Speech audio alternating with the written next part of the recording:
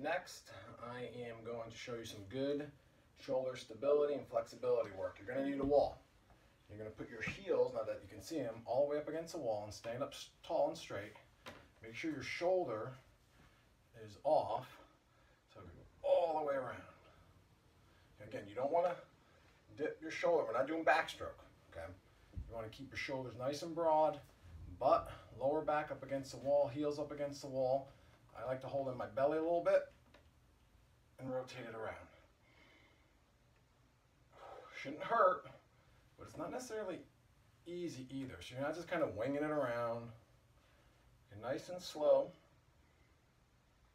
Bring it around. Now you can do this without a wall. I like using the wall as a guide. All right, you can do this without a wall, but it's a little easier to keep your shoulder from moving.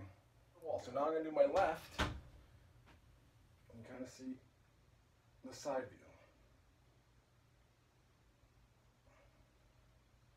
view. And go both ways. Okay.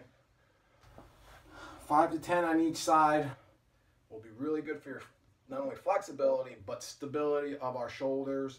You know, a lot of times after a practice or even before, so you're feeling a little sore in those. Those are good to do just to get them warmed up. Great dynamic movement.